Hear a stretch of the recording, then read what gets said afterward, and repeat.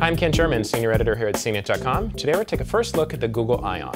Now the Google Ion is a version of the HTC Magic that is the second Android phone that we've been expecting for some time. This particular phone does have T-Mobile service on it for a limited time, but it's not officially the HTC Magic for T-Mobile. It's just a version of the phone that is working on T-Mobile. This phone is a full touchscreen phone, so there is no physical keyboard, just a few physical controls down here. You're going to be using an on-screen keyboard for all functions. Also has a landscape keyboard as well.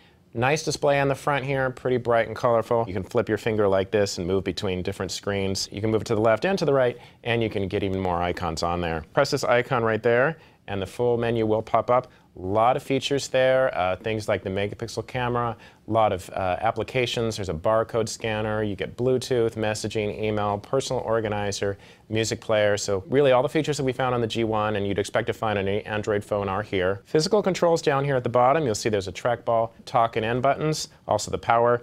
You have a button for home that will take you back to the main screen. You press the search button, will pop up a Google search, and you can see the keyboard right there. Here in the side, there is a volume rocker. That's all you see here. Pretty thin. Didn't have any problem finding it when it was up against my ear, but felt like it just could be a little bigger. You have the camera lens right here. There is no flash or self-portrait mirror. I found that the touchscreen feels pretty good, very slick, very brilliant and nice and colorful. Not maybe quite as slick as the iPhone, and it does take a little more acclimation. You have to sort of look at it a little more and understand how to use it.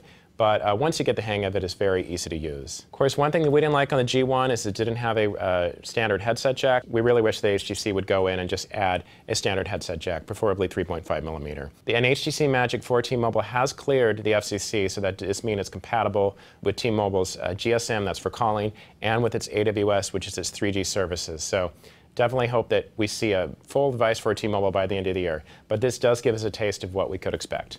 I'm Ken Sherman, and this is the Google Ion, a version of the HTC Magic. What's up, Brian Tong here, and if you want the scoop for all the good and bad inside the Apple world, then the only thing you should be watching is CNET's Apple Byte. I'll give you the latest news, rumors, tips, apps of the week, and even call out the bad apples. So watch it all at cnet.com/AppleByte, and I'll see you there.